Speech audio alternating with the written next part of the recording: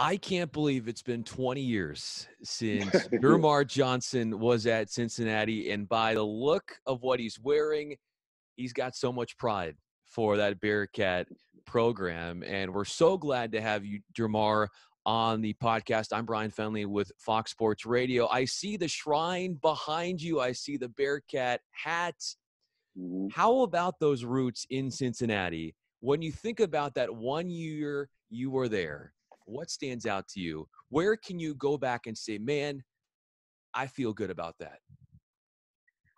Just the relationships I've made while I was there.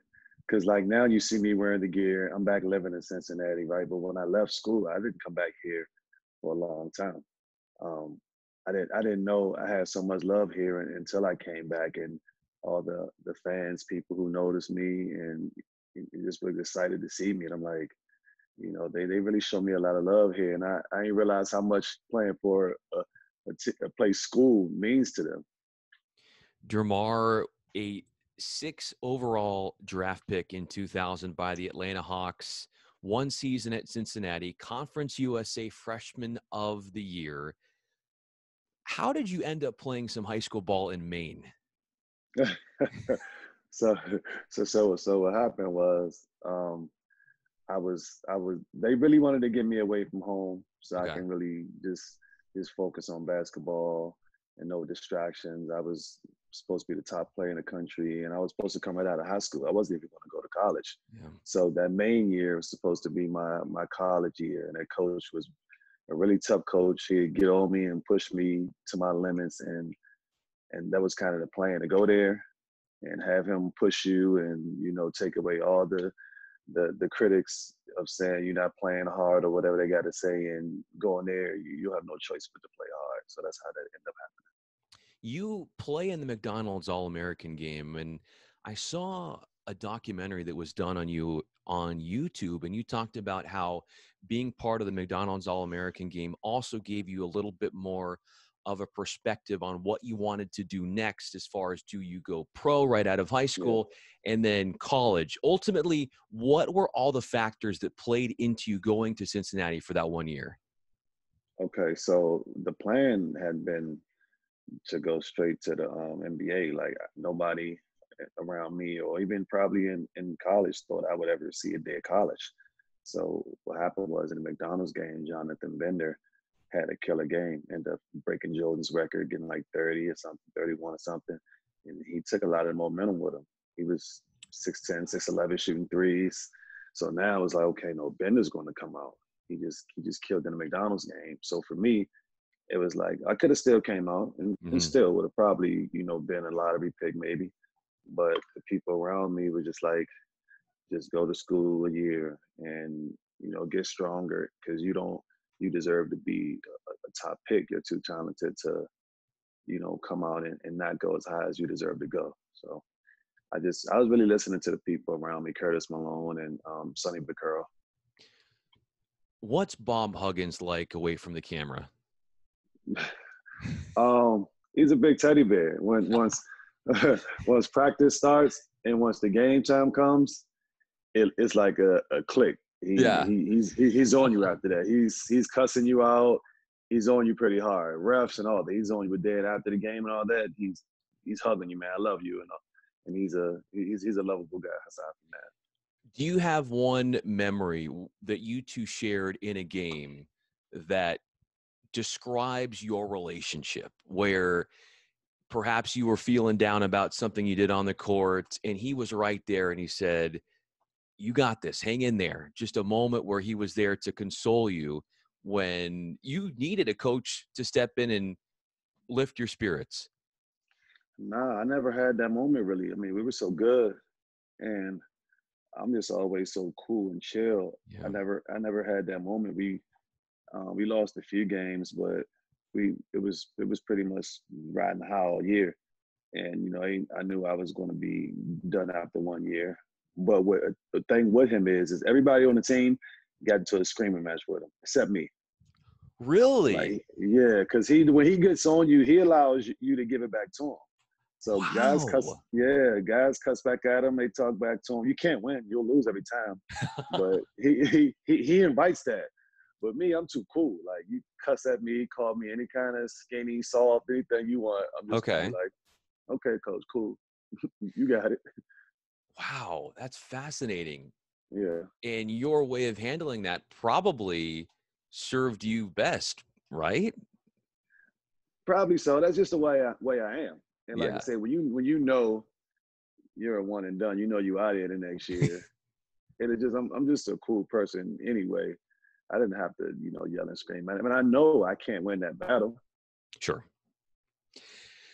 How much hair did Mick Cronin have in 2000 when he was an assistant? Because I do a little bit of work at UCLA, and that whole staff that he's assembled along with him, none of them have hair.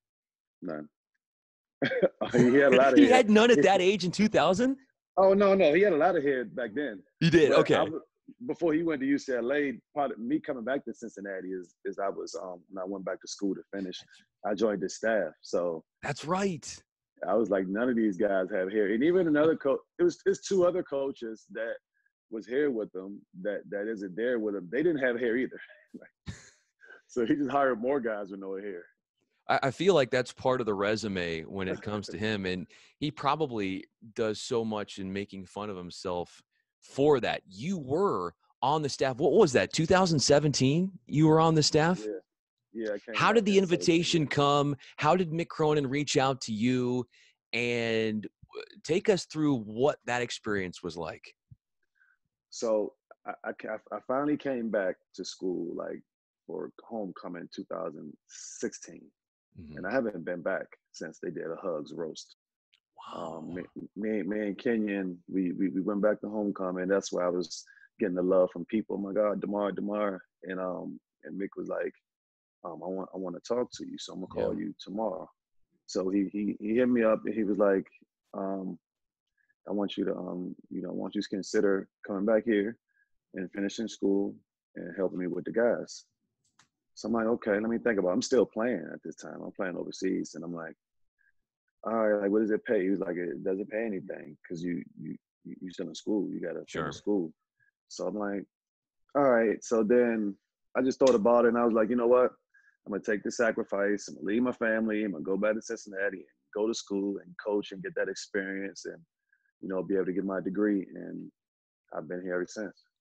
I saw that documentary on you on YouTube, and it had a lot of great footage of you during graduation and the ceremony. And, you had mentioned in that video that like getting that degree and going to college and finishing that out, just how challenging that was, knowing where you came from. When you look back at what you had to go through to get the degree, but also you being open about where you're from and how hard that is, how does that make you feel? Feel great, man, and it wasn't easy at all. I was going to school all year round. While I got to be at practice every day. Then in the summer, I'm taking 5 classes in the summer while I'm playing in the Big Three. It was like it was nonstop. But once I got in the groove of it, became a little more easier. But it was a tough road. But I knew I was here to finish this time. When the first time I came, I knew I wasn't here to stay, so I didn't really, take it as serious. I had to almost start over because I didn't even finish that 1 year. DerMarr Johnson joins us, former first-round draft pick of the Atlanta Hawks, 6th overall in 2000. I'm Bryan Fenley. If you told yourself, DerMarr, in 2000, when you passed up your last 3 years of college, and you said that one day you were actually going to get your degree, the 2000 version of yourself, what would you say to yourself now? As far as thinking at that time, Yeah, that you would get that degree, and because you had your mind obviously on the NBA. Well, I knew it was a possibility that I can finish because even in the NBA they give you classes that you can take while you're playing, and I started one of those early, but then I stopped that quick. I'm like, I'm trying to focus on my career. And me thinking I will actually come back to Cincinnati and being these classes, I would have never imagined it. I'm Wow. like, I want to be a pro basketball player. I'm going to be an NBA for 20 years is what I'm thinking Yeah. at that time. And what I'm gonna need a degree for? Yeah. Well, exactly. And when you were playing that 1 year, I'm sure with all the traveling you did and with basketball on your mind, I mean, Mhm. class is class. Basketball for you must have been a lot more important. So, I mean, how much class would you try to get in? I know you talked about not finishing all the units that you wanted to, but Mhm. what's it like when you're so dedicated to basketball? I'm sure Mhm. that the last thing on your mind is books and school when you know where you're Right. destined to go. Right. So I just took the classes that they told me to take, really. And the freshman our year, we had to go to class. Like Hugs was on us about it. We had a guy follow us to class every day. We Oh hated him. wow. Yeah, like Kenyon and them guys, we didn't see them on campus. I don't know how much they went, but the freshmen, a guy was hired to follow us to class. And if we Wow. missed it, we're running football stairs in the morning. So Hugs was really on us about going to Wow. class while we were there. But after we lost in the tournament, that's when I left school. It was over for me at that point. How soon after that loss in the tournament did you know, all right, I'm not even going to ponder it. I love Cincinnati, but my Hmm. time is up here. Yeah, everyone knew that. It was Yeah, going into it. It was like a 1 year deal for me. sure. Now I've always said though, had Kenyon had another year, I wouldn't have mind coming back because that team should have won the national championship. So I felt like we had a chance, but Kenyon was a senior. He was done. I knew I was going to be a top pick. I was out of here How often do you go back to that season and think what could have been? all the time. Yeah. Especially being here in Cincinnati, like everywhere, every time I'm out, I've been hearing it for the last 3 years. Is you? That's probably why everybody remember me so much. Is like that was that team that they feel like was the best team we've had, Cincinnati, and that was a team that it's almost like we won it for them. Like if Kenyon don't get hurt, we're going to win it, so we're taking that championship. What was the first thing that went through your mind when you saw Kenyon get hurt? I didn't know how bad it was. Yeah. It was just, I mean, guys, fall all the time, maybe a sprained ankle. I didn't know how bad it was. Then when I seen him cut his Jordan shoe, I know he was pissed about that. He just got those, and once they cut into that shoe, I'm like, oh man, it's bad. And it's at a bad time of the year. We're about to get ready for the tournament, and he was so important to us. It took a lot out of the whole team. For you to have him on the court and to say, to look back in retrospect and think what it would have been like if he was healthy, how definitive are you that that team would have won the national championship? I mean, if you had a percentage, because it has to be way up there.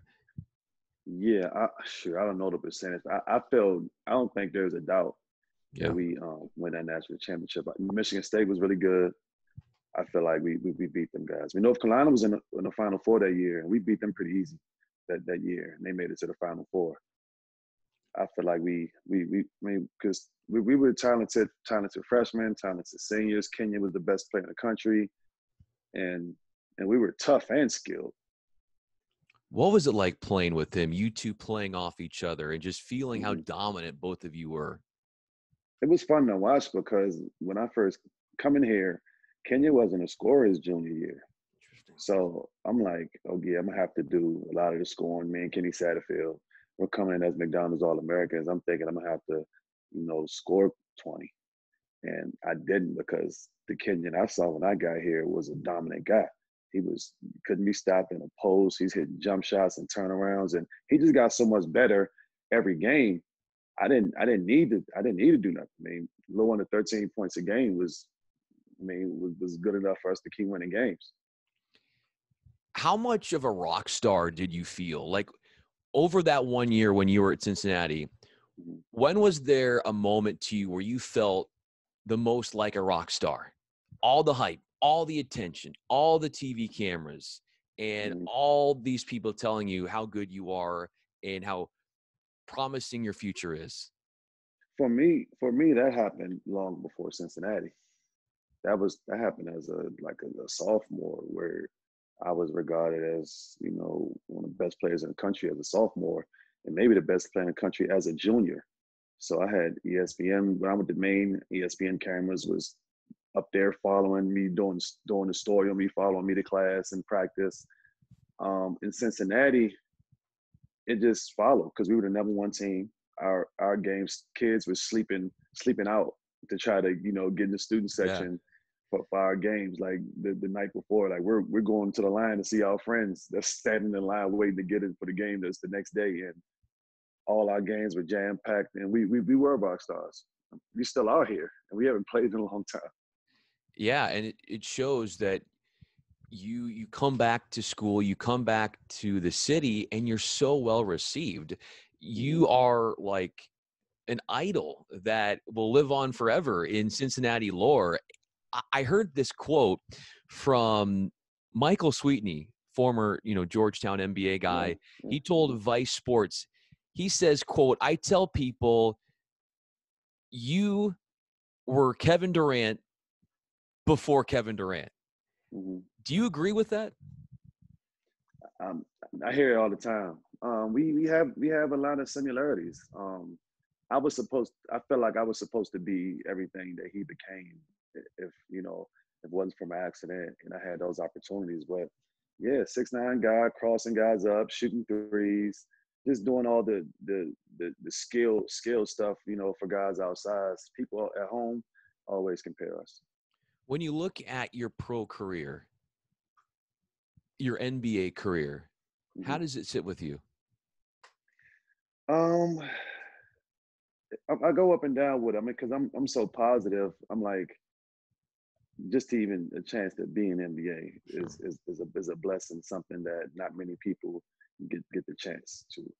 But then it's also like I feel like I was a good enough, way better player than a lot of people who got a chance to see.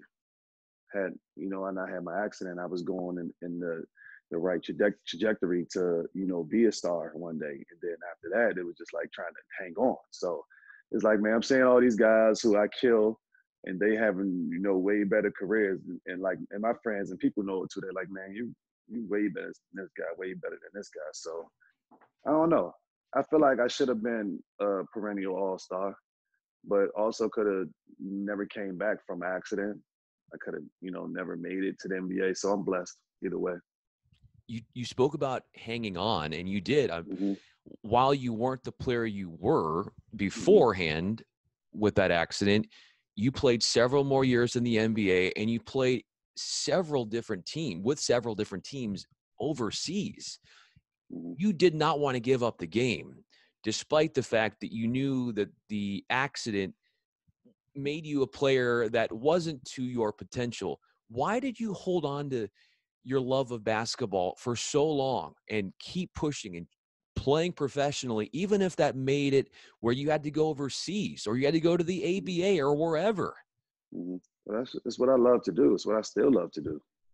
I don't, some guys like don't even like play in the summer. Guys in the NBA, like they don't even love the game, but they just big and It, and they want the money. I exactly. love It to pays well. Yeah. right. I love to play. So Ah, when I was after my accident, when my people like, man, you want to just take this insurance money and retire? I'm like, hell no. I'm going to fight back and I'm going to keep playing. And that's what I did. I still have my abilities. I was still able to run up and down the court and fly through the air and shoot and dribble and stuff, but I just never was looked at the same by everyone else. I never got the opportunity like before. Before they're looking at me as this guy's going to be the franchise now. It's like, we'll grab them to shoot some threes in the corner, play some defense. what were NBA executives telling you going into draft night about where they could use you, the talents you had? Because here you are, I'm assuming you're still a teenager at that point, Mm-hmm. and you're being told how amazing you are. Mm-hmm. And yeah, we all would have an ego to that, but at the same time, you're trying to take in everything they're saying and realize that you haven't even stepped onto the court in the NBA yet. Right. Well, they never really talked to me and tell me how they want to use me. And my agent did most of the talking to the GMs. Um, but going into Atlanta, I did think I was gonna have to be used a lot more than I than I was. Their plan was, what they told me after I was drafted was, they wanted to bring me along slowly, sort of like how Toronto did McGrady, Sure. how the Lakers did with Kobe, and they wanted me. They seen that formula and wanted me to, do me the same way. Me personally, I didn't. I wanted to play right away. Guys that was in my draft class, they was thrown out there to play and make their mistakes, and they're getting minutes, and that's what I wanted to do. But they had their plan for me, and right when it was supposed to take off, that's when the car accident happened. The day you were drafted, do you remember that day? Like a timeline from moment you woke up to being drafted? No, no, I don't. Like how did you handle it with all the nerves and the anticipation of such a momentous day for you? I'm just always so cool, and so it's funny, the draft day for me. I was happy once I'll always have that moment of shaking David Stern's hand and being drafted. But for me, it was like finally, because I knew since I was a sophomore I was going to be in NBA. But for a guy like Kenyon, you see Kenyon's crying when he got picked. He wasn't a top high school player. He was a senior. He had to work his ass off to get to that point. He's the number one pick. So for him, it was probably the most emotional day he's had. But for me, it's like, okay, cool. I'm going to Atlanta. Now let's play basketball.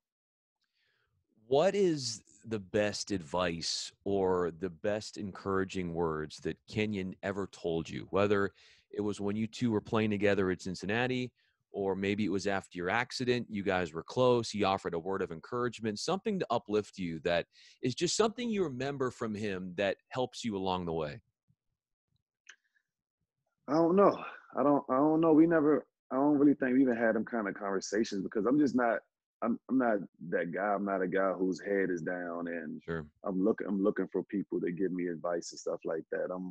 Everything I deal with internally, and I just, I deal with it pretty well. So, but one thing I'll never forget is when, after my accident, how he had his shoes, he had my name stitched in all his shoes from Reebok, and that was special. What also must have been special is knowing that when you were drafted, that you were able to fulfill a promise to your mom, that you Hmm. got to the league. You told her that many years before, and then you were able to buy her a home. Hmm. I can't even imagine, DerMarr, what that must have felt like for her. Could you take me to her headspace when she saw her son see his dreams through, and then you were able to provide for her in such a wonderful way? My mom is all, even the littlest things, my mom is proud of me about. To be able to take care of her and most of a big family that I have, it was great, because we didn't have things growing up, and now we're able to, get basically anything we want. And a lot of my family just, coming with me and being able to enjoy the ride I was on. It was just, a blessing for me, for all of them to be proud of where we come from and where I made it to. How much are you still playing, DerMarr? How much are you coaching? When we get back to normalcy here and Mhm. basketball is full on, where will we see you? Because I know you are going to have your fingerprints all over the game. Right. So, well, still playing in the Big Three. It got pushed back next summer Sure. from the COVID stuff. I just played in a 3-on-3 tournament similar to the Big Three. It's called the Five tournament just last weekend. Oh, yeah, I heard about that. Yeah, yeah, it was How good. was that? It was really good. So the Big Three ish. We was Okay. in our little bubble. Ex NBA guys playing 3-on-3. It was like a smaller scale of the Big Three, but it was good. It was good. It was fun. And And then, also oh, I'm sorry, go sorry. for it. Yeah. So, and I'm trying to get on the staff. I'm trying to, be in the front office or scout or coach. I thought the plan was, after I graduated, I was gonna, get on the bench with Mick, but then he took the UCLA job. But Sure. I guess since I have hair, it's probably why he didn't bring me with him to LA. Speaking of Mick at UCLA, if there ever was a moment where he needed somebody, I know he would go to you. You would definitely be a front runner. When you look at what he's done at UCLA, why do you know deep in your heart that you're 100% certain that this guy is going to get the job done? because you've been around him, you've seen what he's done, and have all the confidence that he'll be able to do that at UCLA? Listen, man, that guy takes that job serious. Like the whole time I was here, like we never like hung out or did anything. That guy's home watching film. Like even like not every other coach's scouts, and he already know. Like he's watching their scouts, and he already know what's going on with these teams. And this dude takes his job like serious. He's all basketball. Like he played golf maybe some in the off season, but he's a smart guy. He knows his stuff very well. One of the most prepared teams we are. We were when I was there, Cincinnati when he was there. So I know UCLA, they're definitely prepared for their opponent. And that guy just knows his stuff, man. Wow. I could say the same thing about you. I feel like you're describing yourself, the characteristics of being prepared, loving the game wholeheartedly, doing whatever for the passion of basketball. DerMarr, this has been a pleasure to reminisce a bit on your career, talk some hoops, and I'm glad you're doing well. I can't wait to see what happens next for you in basketball. You're going to get on a staff. You're going to play the big three. And Mm-hmm. I just love how you continue to stay so close to the game. And does it even feel like it's been 20 years since you were Right. 20? Where did those 20 years go? They fly, man. Them years go by super fast. I tell all the young guys, it's gonna go by fast. Enjoy it.